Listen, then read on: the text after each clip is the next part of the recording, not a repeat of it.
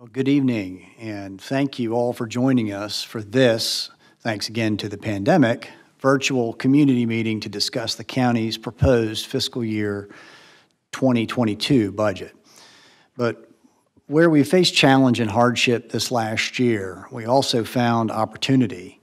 We've applied innovation and resourcefulness and adapted technology in ways that have expanded opportunities for citizens to engage with their local government, both day-to-day and on many critical matters that affect every single person in Chesterfield County. Discussing the county's proposed budget is no exception.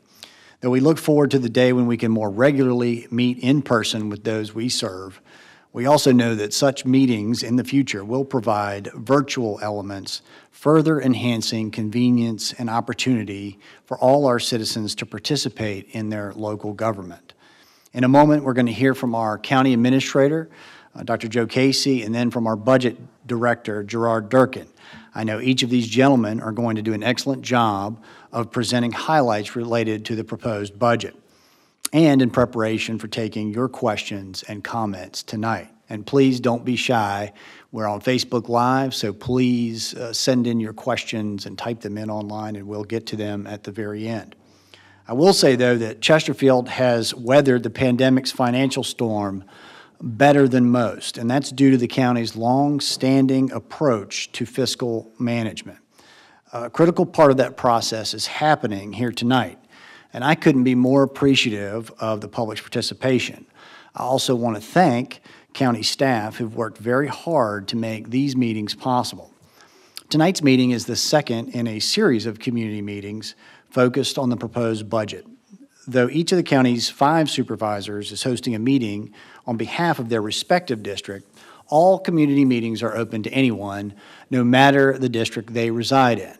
All Clover Hill and non-Clover Hill folk are welcomed tonight. For those not able to tune in live, we've also made it possible for them to provide their input and questions about the proposed budget online.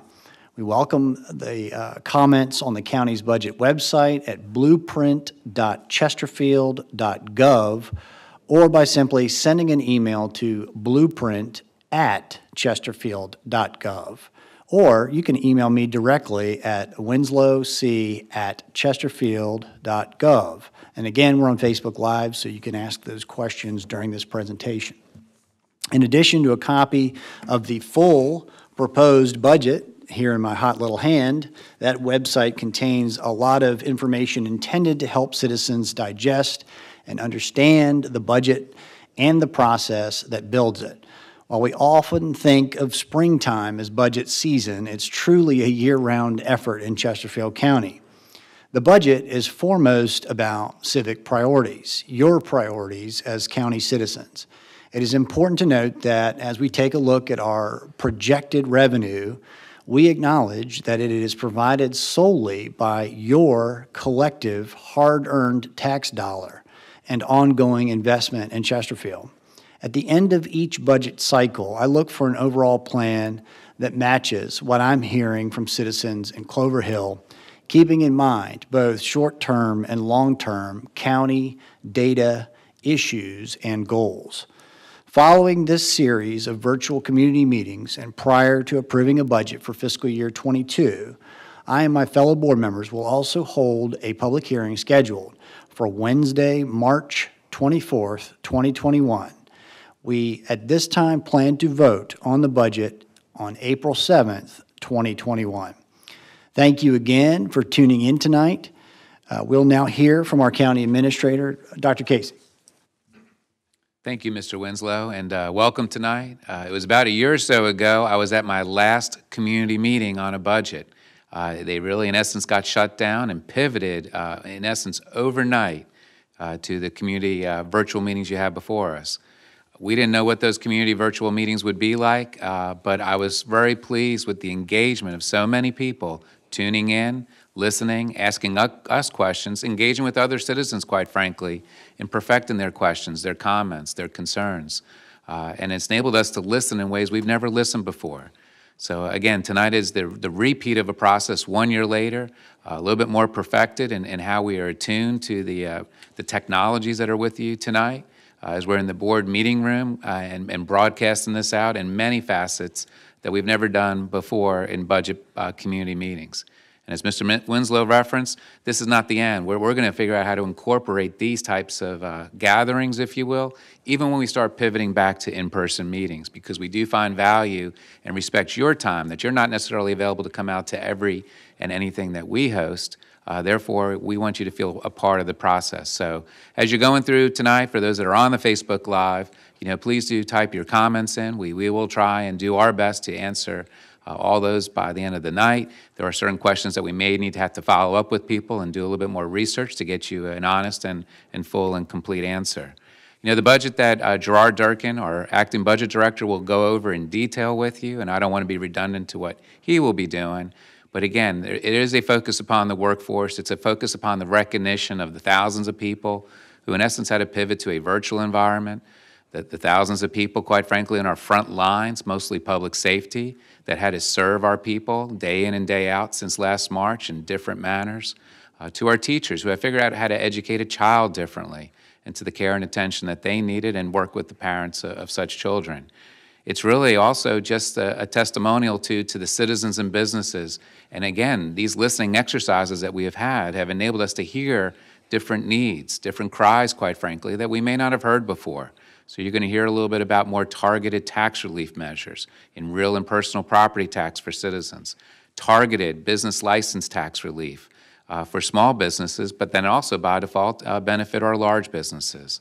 There are a lot of underlying themes in this budget, and again, we're going to be here to go through them. It's really a perfection of what the blueprint is. The blueprint is a model, but the blueprint is something, again, that gets tweaked and tuned to the year 2021 based upon your feedback and thoughts. This is your product. We're just, again, the conduits that hopefully act on your behalf in trying to present what you need. So without further ado, I'm going to introduce Gerard Durkin, the acting budget director, to take you through the proposed fiscal year 2022 budget. Thank you. Thank you, Dr. Casey. Good evening, everyone. So before we kind of jump into everything, we thought we'd lay a kind of outline of the discussion this evening, kind of go from a higher level down to the nuts and bolts of what's in our 2022 budget. I'll start out with a brief economic update, the overview of the budget as a whole, the themes of the budget that Dr. Casey just alluded to, our capital improvement program, what we expect for our upcoming bond referendum, and then looking ahead over the next few weeks and over the 5-year plan horizon. So we always start our budget presentations with an economic backdrop, and now more than ever with COVID, it's a really important thing to present. The economy, as everyone's well aware, has changed over the last year, and it's really impacted our budget. Our adopted fiscal year 2021 budget anticipated a drastic decline in our revenues, like our peers had also anticipated. And when we started out in the first few weeks of the pandemic, we saw those leading typical indicators really fall the same way that they had in past recessions. And you can see that in the unemployment rate chart in front of you right now. You can see at the last recession, the unemployment rate nationally peaked over about 10% over a few months. But with this pandemic hitting, it really spiked literally within a matter of weeks. At one point, we were losing about 6.6 million jobs in 1 week. And the unemployment rate nationally crested just over 14% and about 11% regionally. But thanks to the relief that we've seen from the federal level and what we've been able to do locally and other measures, the rebound has been rather rapid to what anyone had actually expected. And so while there's undoubtedly some healing still to happen in the marketplace, you can see the unemployment rate in particular now for the county is down to 4.3%. That is slightly elevated from what we had saw in December 2019, up about 1.9%. Percentage points rather, excuse me, but that's still low by historical standards. So this chart really shows the journey from fiscal year 2020 to the budget that you see before you today. It really has felt like 4 budgets in the last 12 months. In March, when we proposed our budget, we had expected a 5.4% increase over our fiscal year 2020 budget. But in a matter of weeks, we had managed to pare back the budget by $51 million.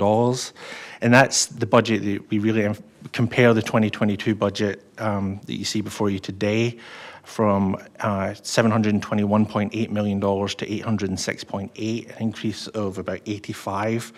But that $85 million you're really seeing is really a 2-year budget increase. It does seem large in nominal terms, but thanks to the actions that we had taken and that the board had taken with our conservative forecasting, we were able to go back in December and restore some initiatives in the budget that really laid the foundation of the 22 budget. Our pay plans, our investment in infrastructure, and investment in increasing the quality of life, which we'll touch on in the next few slides. So what really drove the revenues between fiscal year 21 and 22? Well, really 3 main drivers: our real estate taxes, our sales taxes, and our personal property taxes. Our real estate taxes, the market right now is very strong. It's maintained the growth that we've seen over the last few years. Our latest assessment increase is just a little over 4%. Traditionally, we like it to be within that 3 to 4% range. So there's no real fear over the next 5-year horizon of a housing bubble that we'd seen in 2006 to 8. Though the market is strong, it's still within healthy boundaries. Local sales tax, that was one that caught a lot of people by surprise. We'd expected that to go down by about 26%. We'd actually performed the 3rd highest receipts for calendar year 2019 for localities over 100,000 in Virginia. So really it was a testament to, the Chesterfield consumer really underpins the strength of the financial strength of the region. Those people that typically worked in surrounding localities were now working from home. They were spending those dollars closer to home. And we were seeing that in our increased tax results. And finally, our personal property taxes, that's really been driven with a strong used car market. The sales have been remarkably strong throughout the pandemic. And even for new vehicles, you'll see in the news recently, there's a shortage of components that are used in new cars, which are driving up the prices, which we are now seeing through our personal property tax assessments. And so the challenge really before us over the next few years is, we can see the strength of the Chesterfield consumer, and it's how we retain those dollars locally. So one of the things that the general public doesn't really see but is really important is, the actions at the state level and what they have on us at a local level. And really what this chart shows you is that we really feel the pressure on both sides, on the revenue side and the expense side. Our constitutional officers, the 5 offices, we fund over 40% of their staffing component, which is just north of $40 million a year. And then you can see on the chart on the right the revenue and expenses over the years that we've had to take up on the state's behalf. The House Bill 599, which is state aid for local police departments, was cut in the last recession. It hasn't been restored to its level since.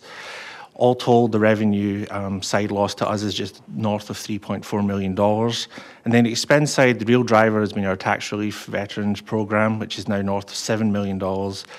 And then the inmates that we house on behalf of the state is just shy of 3.2 million. So all in all, the burden to the Chesterfield residents based on these state actions is about $13.6 million. And then on the school side, the state dictates a certain level of quality that we don't really accept in the county. An example is the classroom sizes at the 4th and 5th grade level. The standards of quality say that the ratio of 35:1.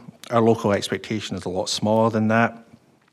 And so the impact that you see, you've heard in the news about state employees and teachers with the 5% increase, that has an additional impact to us because of those standards that, our residents expect. So even though that's projected to provide us an additional $12 million in funding, that really does require an additional $9 to $10 million of our local tax dollars to keep that standard that everyone expects.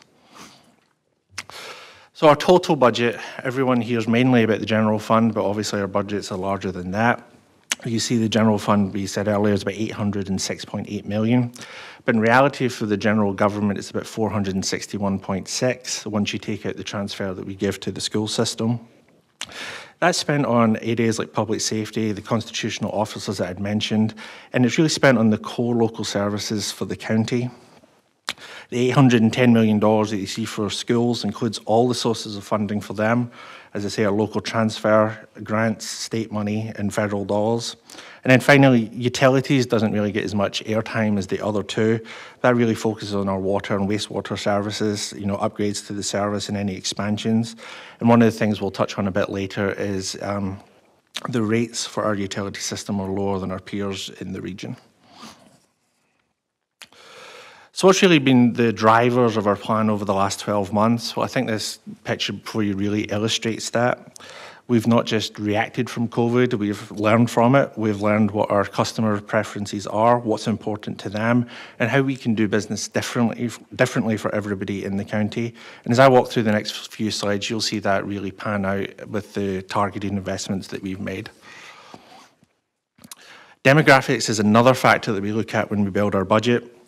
The single-family growth is healthy over the last few years. It's nothing like the 2008 bubble that you can see there, where it was about nearly 3%.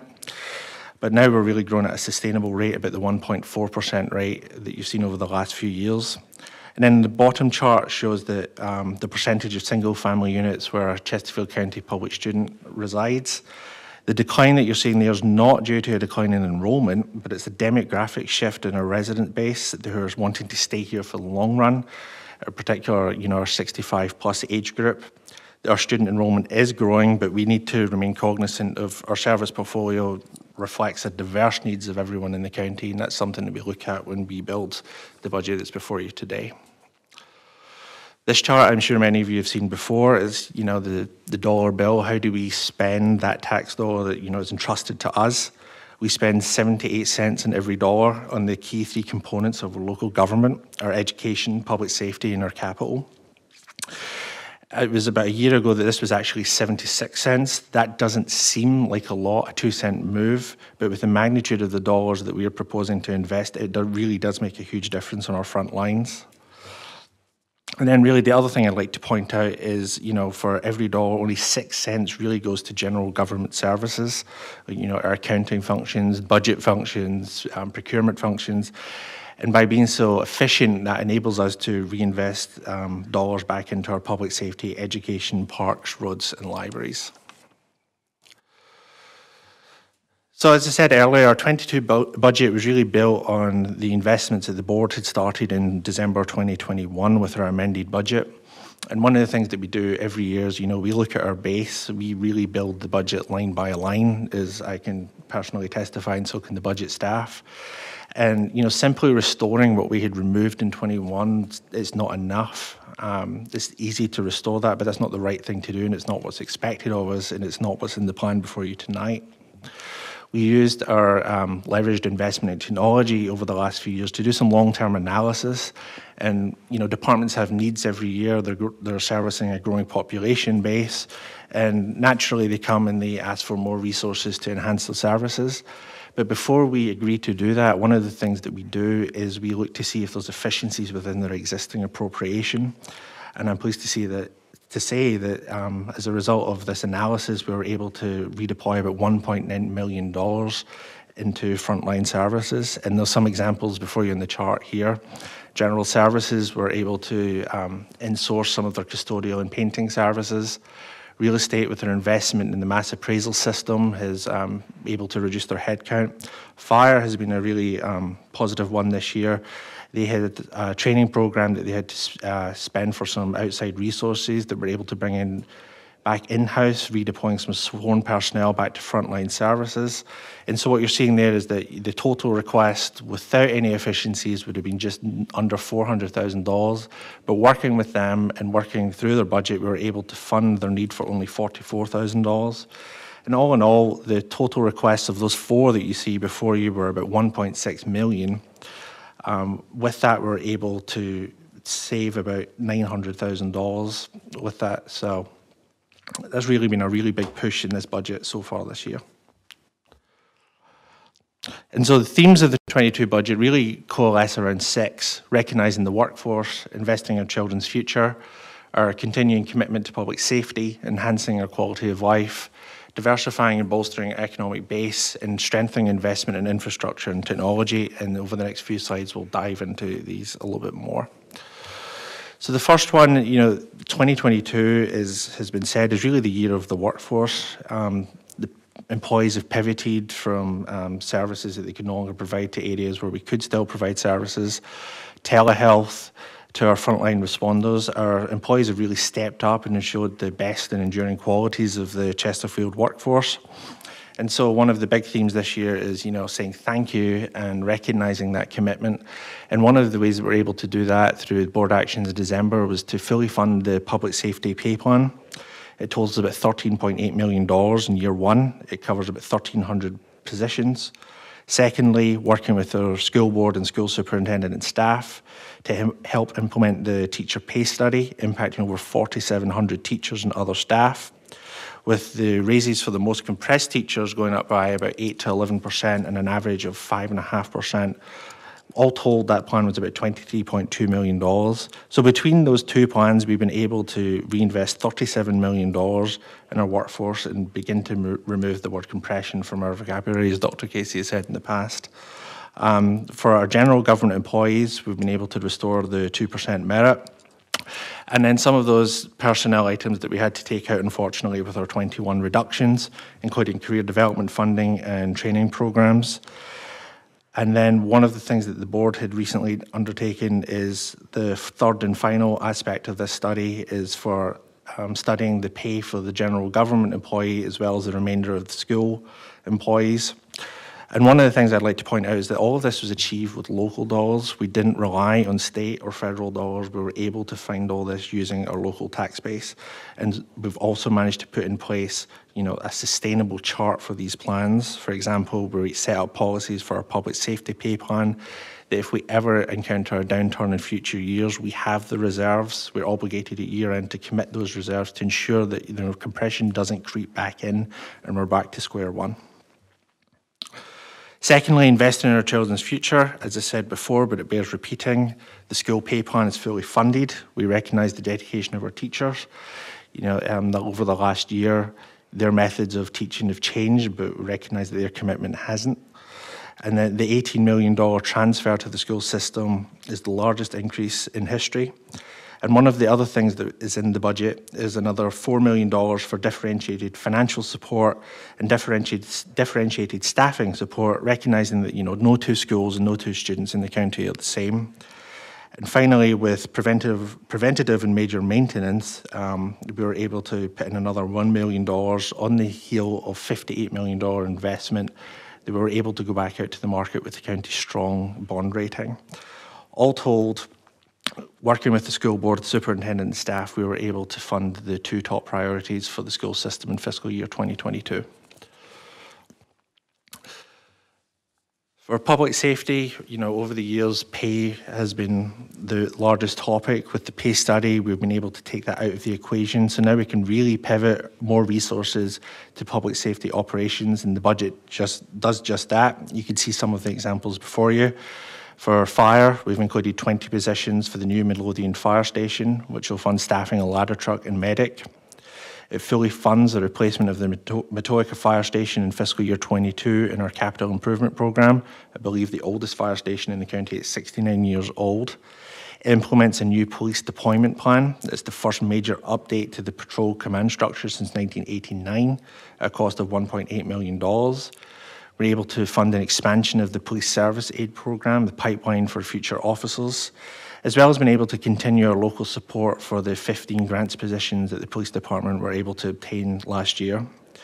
And with our bond referendum, which we'll touch on slightly later, it identifies 4 police stations, 2 fire station replacements, and 2 fire station renovations.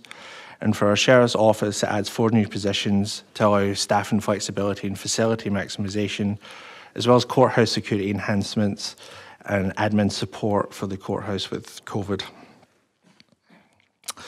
Enhancing the quality of life, over the last year, some of the events that we take for granted have been curtailed, or we haven't even been able to go back and do them again. And our parks and library system in particular really redefined the quality of life aspect for the county.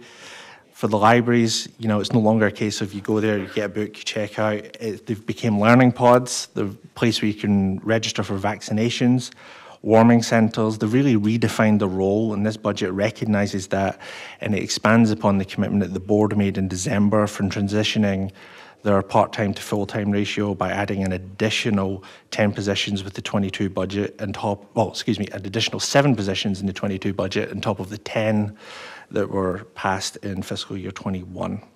And so by the end of this 5-year plan, the full-time staffing component from libraries will have risen from about 80 positions to 124, a 55% increase.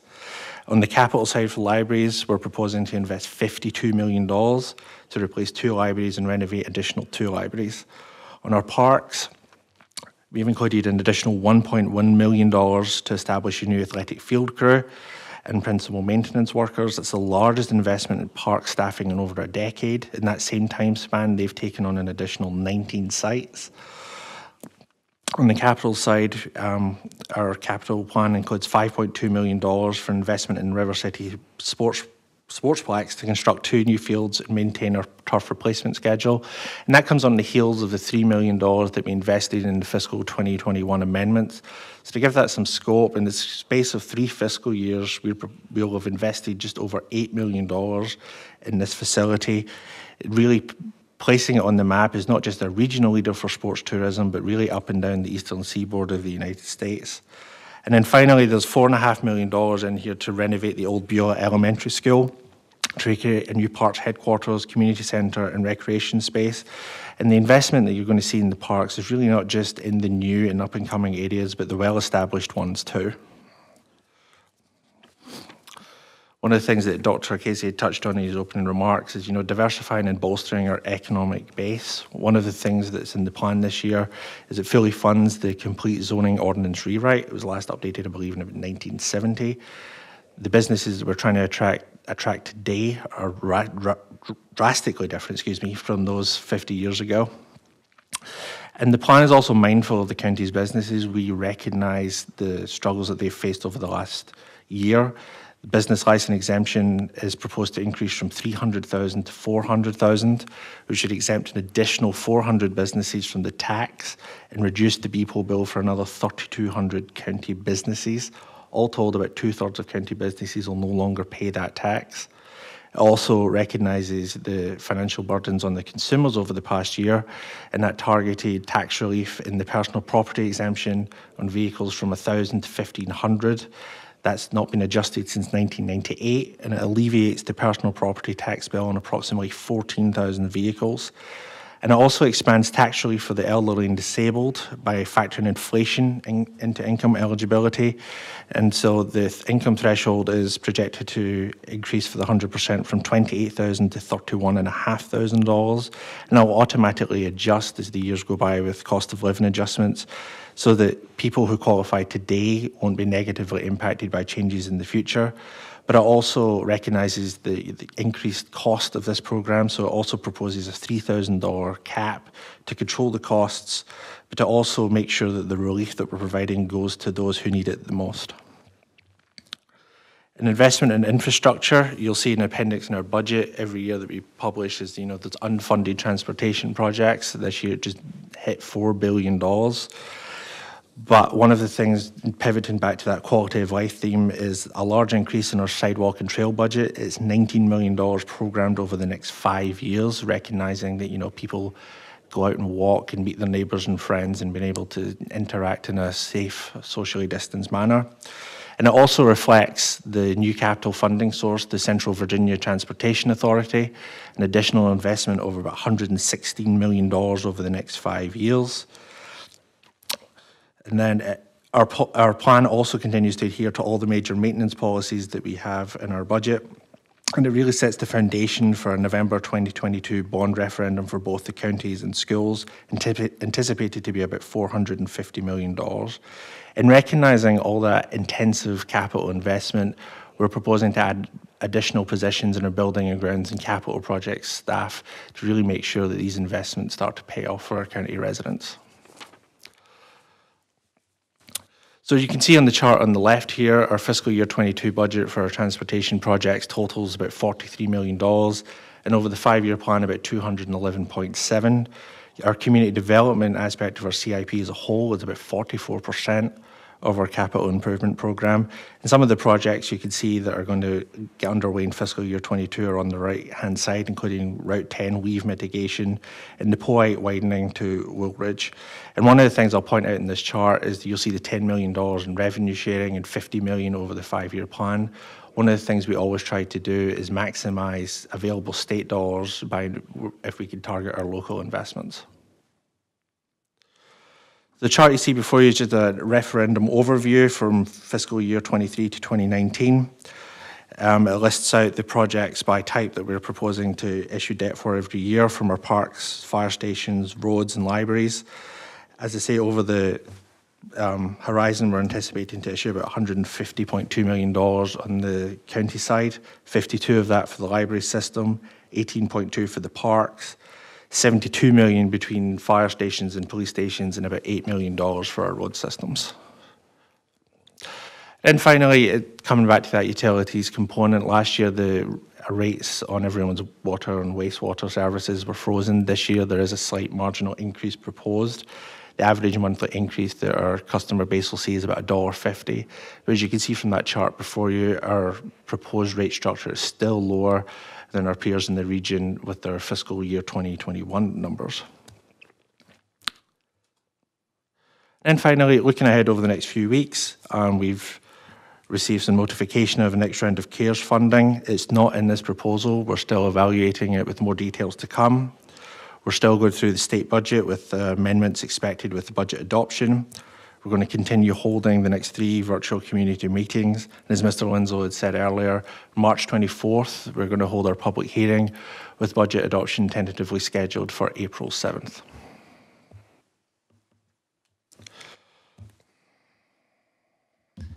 Thank you, Mr. Durkin, and I appreciate the very detailed presentation. It is high level, so again, this is on this budget is on the website at blueprint.chesterfield.gov, and you can review it in its entirety in a more detailed fashion.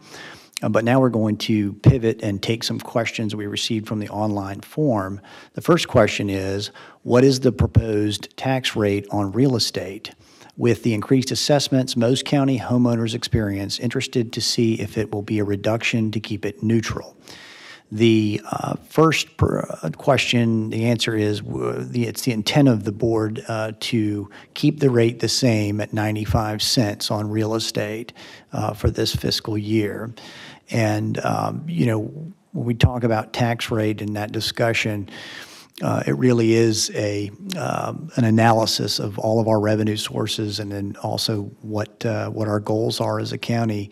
And so we tried to have a in-depth discussion to see what is our assessments increase is going to be from year in, year out. And this year, I think the increase was an average of 4.25%, I believe, countywide. And so that's it's a little larger than we're ordinarily seeing in Chesterfield County. And so one of the things we try to do is balance that out year over year within a 4-year term.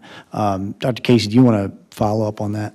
Sure. It's a very good question. It's a fair question, and really a question that should be asked annually of us about how we set the rate, because we do take it seriously.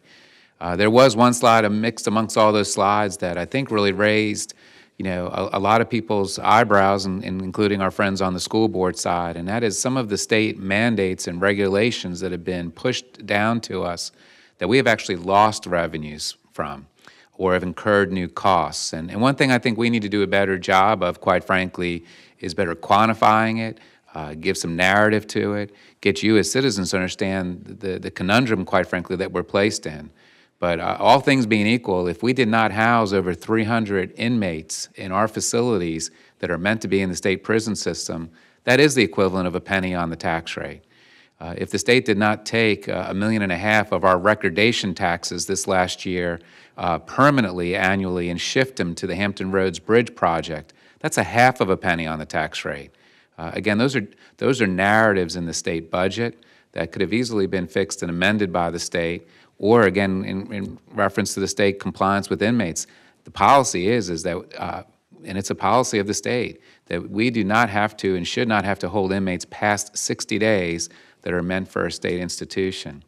There are many other issues that the schools face from state issues as well. So one of the things we're going to be doing better, because we want to be in a position to lower the tax rate. We want to be in a position to take the growth, if you will, from residential sales and drive down the tax rate, but we cannot do that and also cover the state for revenues that are lost or new costs that are incurred to us by the state. And it's the term unfunded mandate. So we will do a better job in the future this summer in explaining that. Hopefully many of you who are asking that question can be on our side as we talk to our state delegation. All right. And the second question is, how much funding has been dedicated to sidewalks? And I think you just heard Mr. Durkin go into that in a little more detail, that we have $19 million slated to go into sidewalks over the next 5 years in our 5-year plan. And so that's something we definitely are going to do. The other thing to keep in mind, just serving on the Transportation Planning Organization here in the Richmond region, is that, you know, there are a variety of funding sources for transportation, more than you can possibly imagine, actually. And so our transportation department here in the county does a great job of following where grants are available and pulling money down, competing for dollars with other jurisdictions regionally, and piecing together projects. And so that $19 million doesn't include those sources, I know, and something to keep in mind. Gerard or Joe, do y'all want to follow up on that answer? Mr. Winslow, I could add too, and I've only been here for 4 years, but $19 million over a 5-year CIP is probably one of our most substantial investments. And that's not including what could arise for future projects from the CVTA funding, Transportation Authority, because sidewalks are included in the mobility services that is enabled by such legislation. So again, I view the $19 million as a base that you can only see be improved upon over time. And the $19 million does not include what are development-driven projects that private sector are doing in creating connectivity of their communities to businesses, their communities to schools, libraries, parks, as we work in that through some of the development proposals. And again, that's beyond the $19 million investment. All right. Question number 3 from Heather. We have yet to really see the impact of trauma on our citizens and communities. I understand that typically a budget utilizes the previous year to support the forward movement. Are there plans in place in our budget to support that, like the state's mental health block grant? And I think it's a great question. But one thing I think all citizens in Chesterfield should know is that we essentially perform a zero-based budgeting process in Chesterfield. That is to say that we go through and analyze each department from scratch every year to determine what the needs are for citizens and the productivity coming out of that department before funding it. With that said, this is absolutely correct. We're just starting to see some of the impact and trauma from this pandemic year. We've seen some of it certainly with some mental health items that have come up. We've seen sadly some suicide attempts and some deaths in the county. And so this is an extremely important topic, and our mental health department is its own entity, if you will, in terms of how they're going about addressing these needs. We have same-day service in Chesterfield, and we are serving citizens every day at that department. Joe or Mr. Durkin, either of you want to tack on to that one? I will, Mr. Winslow, too. And again, it sort of references the question before. We have been fortunate with the state and some of its mental health block grants. I think they recognize the value and initiatives we have actually had as a locality before even some of the mental health legislation from a few years back. So we're proud of our attentive services, 24/7 services in that manner. Having said that, there are a lot of initiatives of the state, a lot of new initiatives of the state that are coming our way that we also need to sort through is, again, figuring out what is our local share of the cost to be compliant with the laws, and, you know, what are some of the adverse implications that arise when, you know, we are spending a lot more time transporting those in crisis, those with temporary detention orders, hours and hours away from this area, but under the care and attention of someone that needs to safeguard them.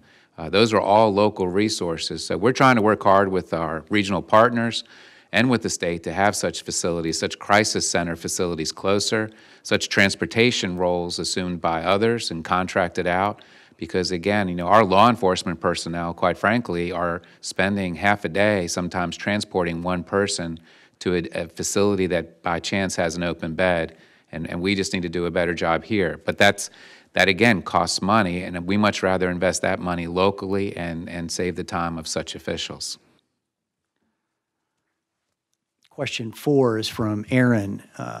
Can you share the vetting and procurement process for construction contracts for installing sidewalks, roads, et cetera? Hope to avoid future Lux Lane timelines. Well, don't we all, Aaron?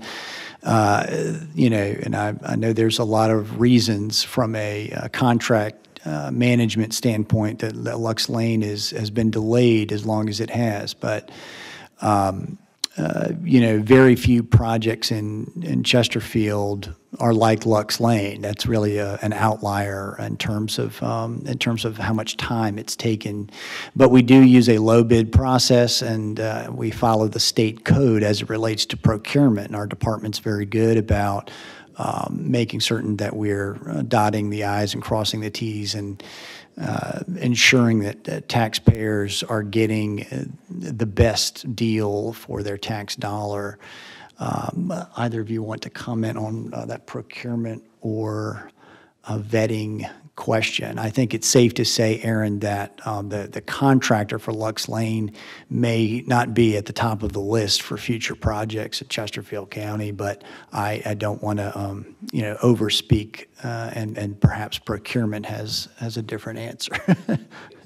So again, if I could just interject, and if anyone knows Lux Lane better than anyone, it's the person to the right of me, Mr. Winslow, since he travels that every day, many times a day.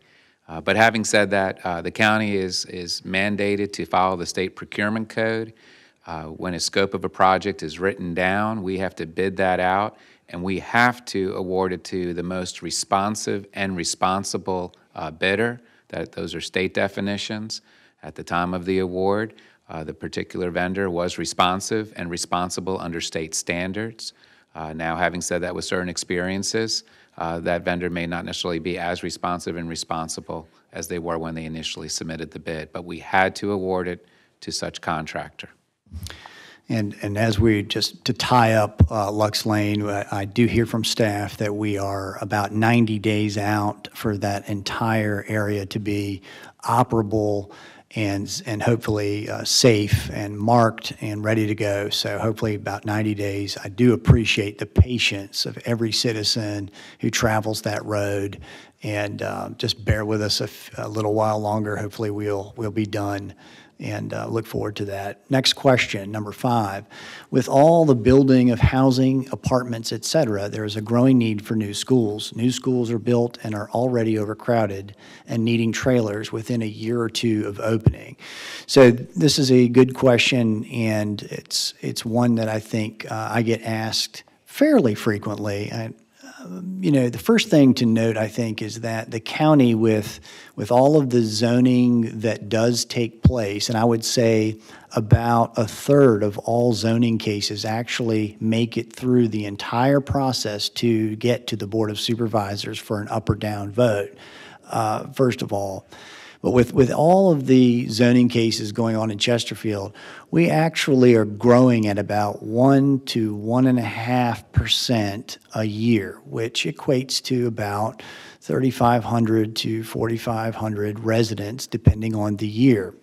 And what we continue to hear from our demographer and our new program, which if you haven't checked it out, it's called Stratus, and Microsoft helped Chesterfield County put this program together. It is our tool for projecting facility needs in Chesterfield County.